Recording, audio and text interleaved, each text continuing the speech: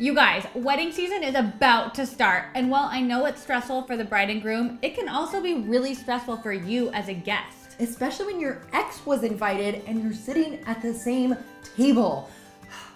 That's why this is a very special episode of Domestic Partners called How to Deal.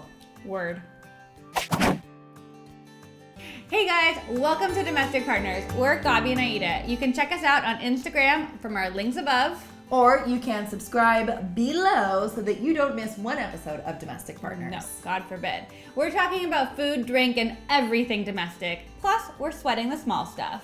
And in this case, the small stuff is your ex showing up at a wedding that you're invited to. It just makes me verklempt just talking about it. Over here. We rounded out 5 tips and tricks on how you can get through this really awkward situation. Number one is you always have to look better than your ex. This is the most important point.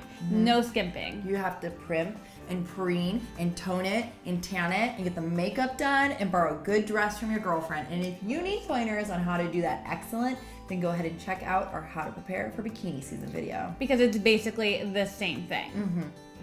Number 2 is that once you're looking HOT, bring a date that is equally HOT.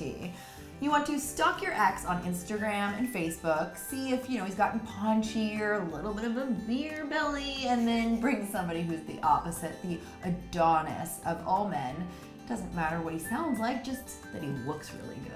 Number 3, have something to brag about. Nothing crazy, outlandish, something that he can actually believe and just be green with envy. Yeah, something that's, still makes you seem graceful and gracious, like that your dog won Best in Show. Because if that doesn't make him green with envy, what will?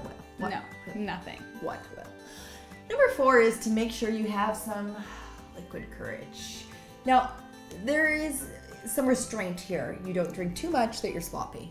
Why are you looking at me? This week is brought to you by this right here, an adult lemonade made with a little bit of lillet, gin, lemon juice, a little sweetener, and some club soda. Something you can drink all night long without risking embarrassing yourself. Because at the end of the day, we need to keep it classy, ladies. Fingers out. And lastly, if all else fails, break out the dance moves. I mean, if you need any kind of help with that, go ahead and check out our Dancing Like Beyonce video because clearly we know what's up. We're such good dancers. Can't even deal.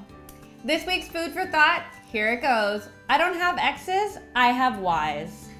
Like, why did I ever date you?